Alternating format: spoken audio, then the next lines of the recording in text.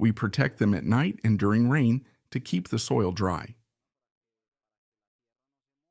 Proper handling of calves is crucial because poor management can result in temperament issues later in life, especially during milking. The calves always have access to starter concentrate with a 21% protein content. From this point forward, the calves must learn to harvest their own forage. We'll now show you the artificial rearing process here on the farm. We use a very simple, straightforward model where we manage 4 pens and move the calves based on their age and weight. We only rear Girolando F1 calves, focusing solely on the females. For Gir cattle, we raise both males and females because the males are sold as breeding bulls, providing added genetic value. This simple system uses millbar feeders, with milk from our own cows transported using a basic vehicle, a modified motorcycle with a trailer. This setup is highly economical, easy to maintain, and reliable. The millbar has yielded excellent results. It allows us to feed groups of calves together. We use one unit for 10 calves and another for 5 calves, feeding 15 calves simultaneously. The benefits are clear. Firstly, during feeding, we can quickly identify any calf showing signs of illness, such as loss of appetite or lethargy. These calves are separated, examined, their temperature is taken, and treatments are provided as needed. The millbar nipples are firm, encouraging the calves to generate ample saliva while feeding. According to research by the system's developers, this saliva contains enzymes that improve milk digestion. Additionally, the calves feel satisfied and tired after feeding, reducing the likelihood of them sucking on each other, a behavior that can lead to infection. Our feeding plan for Girolando calves involves weaning them at around 70 to 80 days. In group rearing, we wean the entire group when the youngest calf reaches 70 days. The average weaning weight is approximately 105 kilograms. The feeding process begins with 5 liters of milk per day, increasing to 6 liters and then to 8 liters for about 15 chaguid days. We focus on maximizing milk intake during the first 45 days.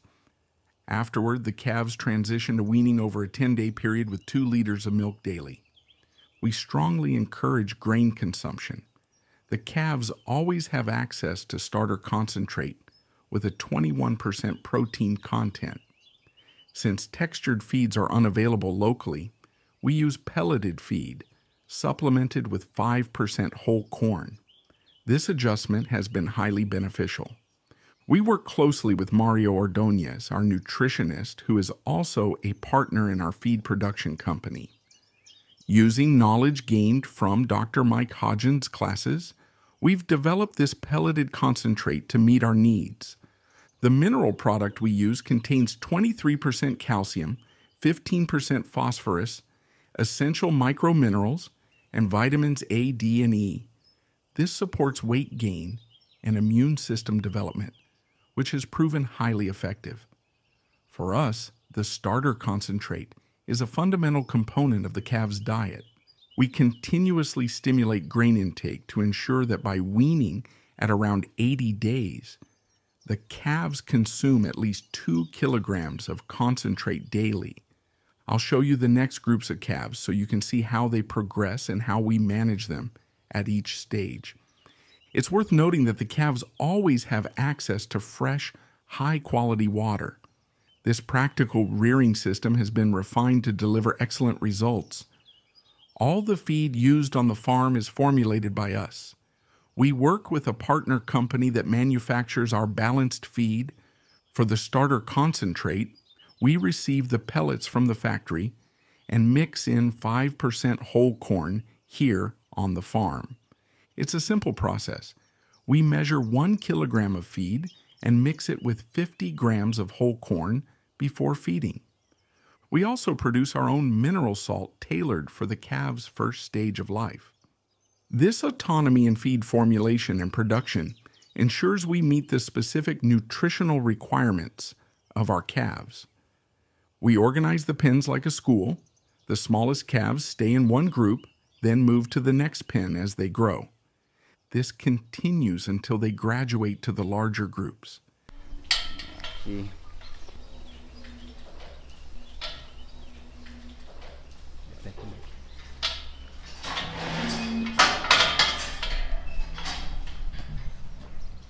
The feeding area is complemented by shaded resting zones, where the calves can bask in the sun and relax. This collective rearing system suits our operations, particularly with Gir and Gir-Holstein crossbreeds. Proper handling of calves is crucial because poor management can result in temperament issues later in life, especially during milking.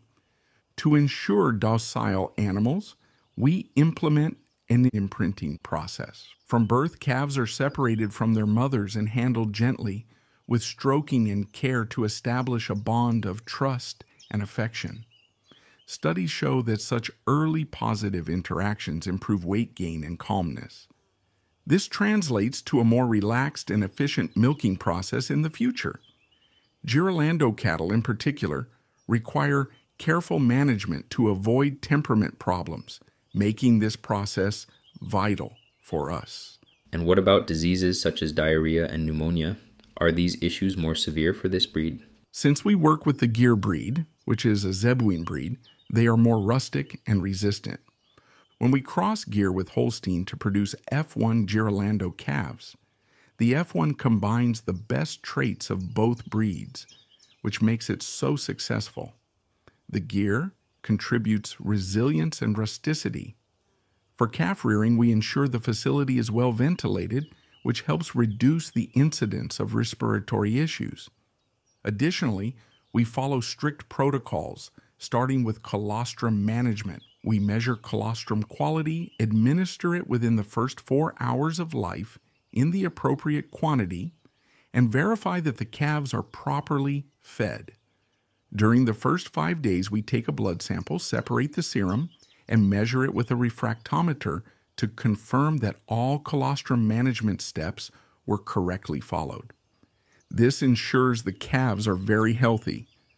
While proper protocols and care are essential, we've managed to standardize our rearing process effectively. Issues like diarrhea are minimal, although we've encountered some cases. Through fecal tests, we identified Cryptosporidium parvum as a concern. To address this, we use a specific product during the first 7 days of life to prevent the issue. As you can see, these animals are well handled, healthy, and very docile.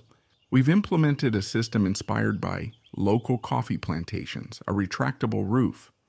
At night and during rain, we close the roof to keep the ground dry. When the sun is out and there's no rain forecast, we open the roof to let the soil dry, reducing bacterial growth and related issues. This system works very well. The roof slides on rails, allowing us to open and close it as needed. As I mentioned earlier, our rearing process aims to minimize stress at every stage. For example, during weaning, when the calves stop receiving milk, we keep them in the same facility without changing their environment or companions. The concentrate remains the same. The only addition is the provision of hay starting at 60 days of age.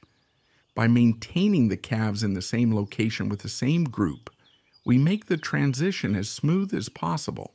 After weaning, we leave the calves in their current pen for at least 20 days to minimize stress.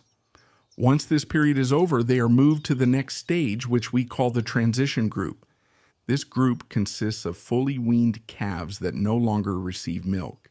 In this stage, we provide them with 3 kilograms of grain daily, and they begin grazing for their forage. Behind us, you can see the small grazing rotations. Each plot is 500 square meters. These pastures are well managed, harvested at the optimal stage, and fertilized. From this point forward, the calves must learn to harvest their own forage. This phase is essential for adapting them to the grazing-based system we use. While still receiving 3 kilograms of grain supplementation, this stage is critical in transitioning them into fully grazing animals. This is how we manage our rearing process, making gradual changes at each stage to reduce stress while aligning the calves with our grazing model. We also raise purebred Gir males, as these bulls are sold as breeding animals to other farms. They hold significant market value. These bulls are part of a genetic improvement program known as 7 Colors in Brazil or Tatu cum Cobra. In other regions, this may have different names, but it generally refers to mixed breed cows that lack a defined lineage, unlike Girolandos, which are specific Gir Holstein crosses. In Colombia, there is still a large population of dairy producers who work with mixed breed cattle. When these producers introduce Gir Lechero bulls, such as the ones we offer, they achieve notable genetic improvement in their herds. This is why we raise a significant number of Gir bulls for sale as breeding animals, which is another key aspect of our genetics business.